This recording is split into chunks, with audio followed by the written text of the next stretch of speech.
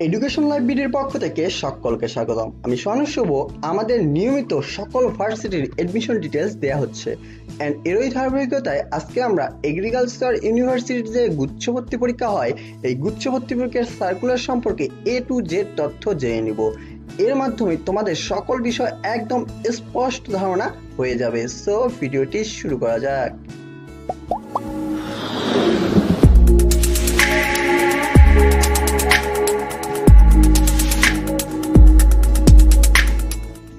প্রথমে আমাদের জানতে হবে যে এই কৃষি গুচ্ছ ভর্তি পরীক্ষায় কোন কোন বিশ্ববিদ্যালয়ের সমন্বয়ে হয়। তো এখানে টোটালি 7টা বিশ্ববিদ্যালয়ের সমন্বয়ে হয়।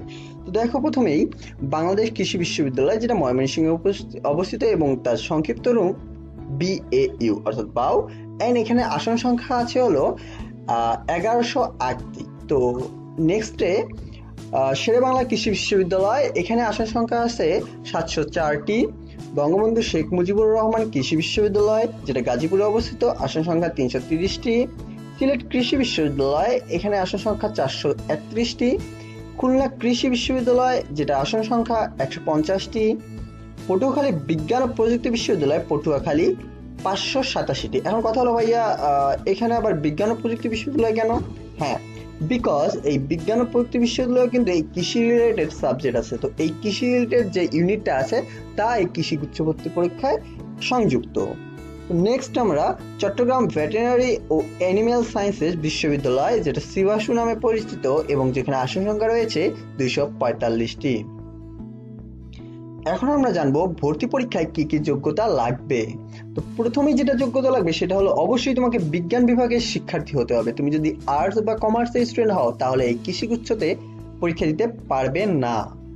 নেক্সট, এসএসসি সেশন থাকতে হবে 2017-18, অর্থাৎ যারা এবার 2020 সালের 20-21 সেশনে পরীক্ষা দিচ্ছ তাদের ক্ষেত্রে আমি বলছি যে তাদের ক্ষেত্রে অবভিয়াসলি 2017-18 হতে হবে, এবং যারা 2017 এর পূর্বে অর্থাৎ 2016, 2015, 2014 ইত্যাদি সেশন তারা পরীক্ষা দিতে পারবে না।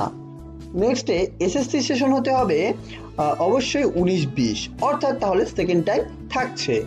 নেক্সট, এসএসসি এবং এইচএসসি এককভাবে চতুর্থ বিষয় বাদে ন্যূনতম 3.00 লাগবে। অর্থাৎ কি বলছে, এসএসসিতেও 3.00 লাগবে, সেটা আবার চতুর্থ বিষয় বাদ দিয়ে হিসাব করে।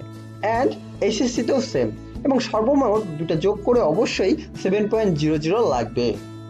নেক্সট, এসএসসি এবং এইচএসসিতে অবশ্যই তোমাকে পদার্থ, রসায়ন, জীববিজ্ঞান এবং গণিত সাবজেক্টে পড়াশোনা করে থাকতে হবে। নেক্সট, যারা আবেদন করবে তাদের মধ্য থেকে প্রায় 10 গুণ শিক্ষার্থীকে পরীক্ষায় অংশগ্রহণ করার সুযোগ দেওয়া হবে। অর্থাৎ তোমাদের এখানে টোটাল যে আসন সংখ্যা আছে 3555টি, একে 10 দ্বারা গুণ করা হবে, অর্থাৎ হবে হলো 35,550 জন এই সংখ্যক শিক্ষার্থীকে পরীক্ষায় অংশগ্রহণ করার সুযোগ দেয়া হবে। এখন আমরা এক নজরে একটু দেখি নেই জিপিএটা। এসএসসি 3.00 ন্যূনতম লাগবে, এটা যেটা চতুর্থ বিষয় বাদে। এসএসসি সেম এবং টোটাল লাগবে 7.0। এখন আমরা এই পরীক্ষাটা কোন কোন পদ্ধতিতে হবে, রিটেন হবে নাকি এমসিকিউ হবে, টোটাল পরীক্ষা পদ্ধতি সম্পর্কে জানবো। তো প্রথমেই বলে দেওয়া দরকার যে মোট 200 মার্কের পরীক্ষা হবে। এমসিকিউ থাকবে 100 মার্ক, জিপিএ মার্ক থাকবে 100 মার্ক। জিপিএ মার্ক কিন্তু এখানে হিউজ, তো যাদের জিপিএ ভালো তারা এখানে একটা এক্সট্রা বেনিফিট পেয়ে যাবে। তো পরীক্ষা হবে এমসিকিউ, অবশ্যই রিটেন হবে না। অ্যান্ড এমসিকিউ থাকবে 100টি, প্রত্যেকটা প্রশ্নের মান 1। এখানে যদি একটা ভুল করো অর্থাৎ নেগেটিভ মার্কস 0.25। পরীক্ষার সময় 1 ঘন্টা এবং ক্যালকুলেটর কোনোভাবেই ব্যবহার করা যাবে না। এখন আমরা জানবো মানবন্টনটা কেমন। মানবন্টনটা মেইনলি টোটাল 100 মার্ক যে এমসিকিউ আছে তার মধ্যে বায়োলজিতে থাকবে 30 মার্ক, এর মধ্যে বোটানি হলো 15 মার্ক এবং জুলজি হলো 15 mark, physics 20 mark, chemistry 20 mark, math 20 mark এবং ইংলিশ 10 মার্ক। তো এখন কথা হলো এই জিপিএ যে আছে এটা হিসাব করে কিভাবে, যেহেতু জিপিএতে 100 মার্ক, তো এটা হলো এসএসসি কে 8 দ্বারা, যদি এসএসসি তোমার 5 অর্থাৎ জিপিএ 5 থাকে তাহলে 5 আসতে 40 হলো, এবং এসএসসি 12 দিয়ে গুণন, অর্থাৎ এসএসসি দিয়ে যদি ফুল জিপিএ থাকে অর্থাৎ 5, তাহলে 5 12 60, 60 আর 40 টোটাল হয় হলো 100 মার্কস। তো এই হলো হিসাব এসএসসি কে 8 দ্বারা এবং এসএসসি কে 12 দ্বারা। তবে এখানে একটা কথা আছে, সেটি হলো চতুর্থ বিষয় ব্যতীত, অর্থাৎ এসএসসি তুমি চতুর্থ বিষয় সহ যদি জিপিএ 5 পাও সেটা কিন্তু কাউন্ট হবে না।